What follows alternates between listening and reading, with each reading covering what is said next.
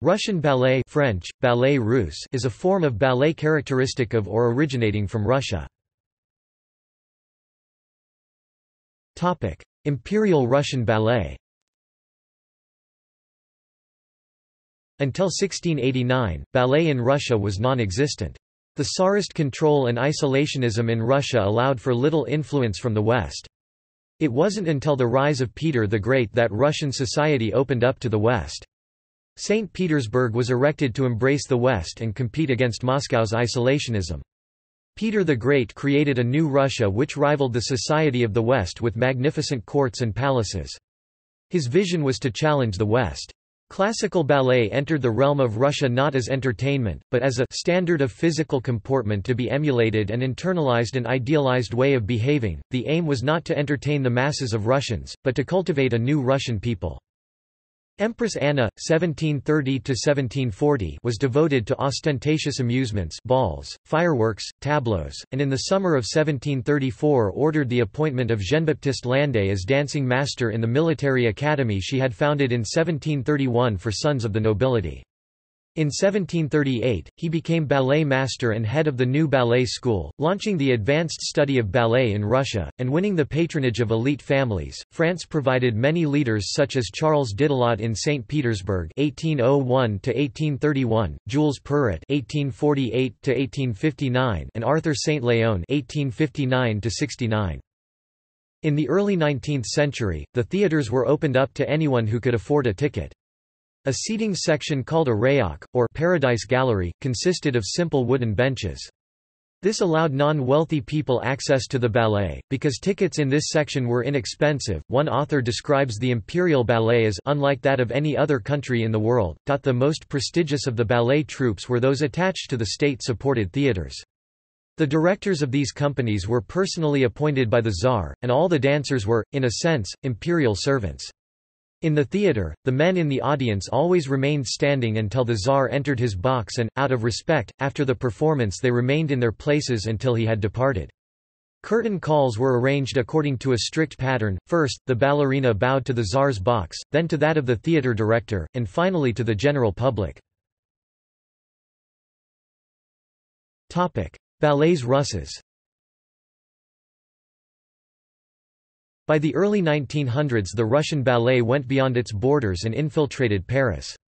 It had become its own force and was distinctly Russian, while still being embraced by the Parisian society. In 1903 Ivan Klustine, a Russian dancer and choreographer who had started his career at the Bolshoi Theatre, was appointed maître de ballet at the Paris Opera. Klustine's hiring promoted a frenzy of questions about his nationality and choreographic agenda. His hiring was thought a direct attempt by the opera to imitate the Russian company, even he thought as much, maintaining, not without despondency, that inspiration too often came from the north, a revolution. A method that people often apply in the country of the Tsars. Klustine, although acknowledging his nationality with pride, harbored none of the revolutionary intentions that some thought an inevitable consequence of being Russian. The Parisians, while denying adoption of the backwards Russian troupe, had distinct Russian influence in their theatre. Despite Klustine's protestations, several features of the opera's post-1909 ballets, along with its institutional conventions and balletic policy, appeared to betray a Russian influence. The stigma of Russian brutality and force was applied even in Paris. While their style was not only being accepted in Paris, but implemented in Paris theatres, the ballets Russes were still considered dangerous, even in the theatre of performing art. The ballets Russes, at base, became a metaphor for invasion, an eternal force that could engulf and control, could penetrate the membrane of French society, culture, and even art itself. The embracing of Russian ballet in the Paris society became a point of contention, and French nationalism collided with Russian determination. Questions arose about the Russian intention in the Paris theatres under the title cultural politics, including the delimitation of boundaries, the preservation of identity, and the nature of relational engagements. Russia was incapable of simply bringing Russian culture to the West, but created a paranoia of intentions wherever they went. In the beginning, the relationship between Russia and France through the arts was a testimony to their political allegiances. French critics acknowledged a shared choreographic heritage. French ballet had migrated to Russia in the 19th century, only to return, decades later, under the guise of the ballets Russes. The company, then, moored in a history that intertwined both nations, not only contributed to a cultural program of exchange. The ballets Russes were a testament to Franco-Russian cooperation, goodwill and support. They represented un nouveau resserrement de l'alliance, a further strengthening of the alliance. However, the relationship made a negative turn when duplicity amongst the alliance arose. While Russia continued to borrow money from the French banks, the Russians no longer interested in supporting French culture and colonial politics. This duplicity gave fuel for the paranoia and lack of trust we see in the relationship concerning the arts. The Parisian press spoke of the ballets Russes in terms of both enchantment, bouleversement, and fantaisie, yet they also invoked metaphors of invasion, describing the company's Parisian presence in terms of assault, onslaught, and conquête, conquest. The dual-faceted relationship can be seen in this expression of both enrapture and contention. One French journalist, Maurice Lefebvre, called on his fellow Parisians to see the reality of the Russian invasion as though it was an infestation. We need to do some soul searching and ask whether our guests are not about to become our masters. To imply that Russia was about to take over France through performing arts seems to be irrational, but evidence would suggest the fears were real among those in Paris. Ballet companies.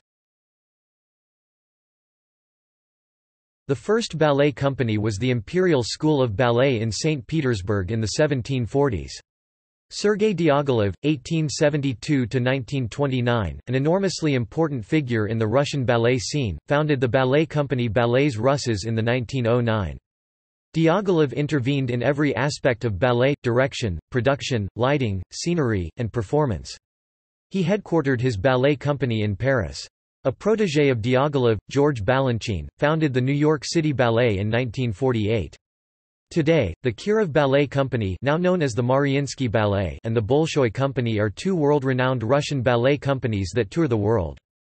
Mariinsky Ballet, formerly Kirov Ballet, Bolshoi Ballet. Other Russian ballet companies include Ballets Russes, founded in 1909, Moscow State Academy of Choreography, commonly known as the Bolshoi Ballet Academy, founded in 1773, Vaganova Academy of Russian Ballet, founded in 1738 as the Imperial Ballet School, St. Petersburg Eifman Ballet, founded in 1977, Mikhailovsky Theatre Ballet, founded in the 1930s, Perm Theatre Ballet, founded in 1896, Novosibirsk Theatre Ballet, founded in 1945, Russian State Ballet of Siberia, founded in 1978. A number of companies have been called, or included in their name, Moscow Ballet.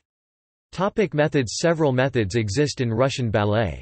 The most widely used is the Vaganova method, named after the ballerina and teacher, Agrippina Vaganova. Notable dancers. Many Russian dancers have gone on to reach worldwide acclaim. Notable Russian dancers include Notable Russian ballets: The Pharaoh's Daughter (1862), The Little Humpbacked Horse (1864), Le Roi Candelier (1868), Don Quixote (1869), La Bayadere (1877), The Sleeping Beauty Ballet (1890), The Nutcracker (1892), The Awakening of Flora (1894), Swan Lake (1895), Raymonda (1898). Harlequinade 1900, The Firebird 1910, Romeo and Juliet 1940, Cinderella 1945. See also Mariinsky Ballet, Bolshoi Ballet, Vaganova method, The New York Ballet Institute Glossary of Ballet Terms. References. Bibliography. Anderson, Jack, 1992. Ballet and Modern Dance: A Concise History. New Jersey, Princeton Book Company. André, Paul, Arkadev, V. 1999. Great History of Russian Ballet, Its Art and Choreography 1999. Caddy, Davinia, 2012. The Ballets Russes and Beyond, Music and Dance in Belle Époque Paris. Cambridge, Cambridge University Press. Cross, Samuel H. 1944. The Russian Ballet Before Diaghilev, Slavonic and East European Review. American Series 3.4 1944, 19–49, in JSTOR Curtis, Glenn E., ed., 1996. Russia, A Country Study. Washington, GPO for the Library of Congress. Homans, Jennifer, 2010. Apollo's Angels, A History of Ballet. New York, Random House. Johnson, Alfred Edwin, 1913. The Russian Ballet, Houghton Mifflin, online LIFAR, Serge, 1954. A History of Russian Ballet from its Origins to the Present Day. Hutchinson, Lobenthal, Joel, 2016. Alla Osipenko, Beauty and Resistance in Soviet Ballet. Oxford University Press. Norton, Leslie, 2004. Leonide Messine and the 20th Century Ballet. McFarland, Proppert, Walter Archibald, 1972. The Russian Ballet in Western Europe, 1909–1920.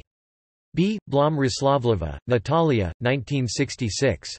Era of the Russian Ballet, New York, E.P. Dutton & Co., Inc. Surat, S., E.I.A., and E.I.A., Surat, S., 1990. Soviet Choreographers in the 1920s. Duke Univ Press, 1990. Wiley, Roland John, 1990. A Century of Russian Ballet, Documents and Accounts, 1810–1910. Oxford University Press. Willis Arino, Peggy, 2002. Agrippina Vaganova (1879–1951), Her Place in the History of Ballet and Her Impact on the Future of Classical Dance, Lewiston, New York, Edwin Mellen Press.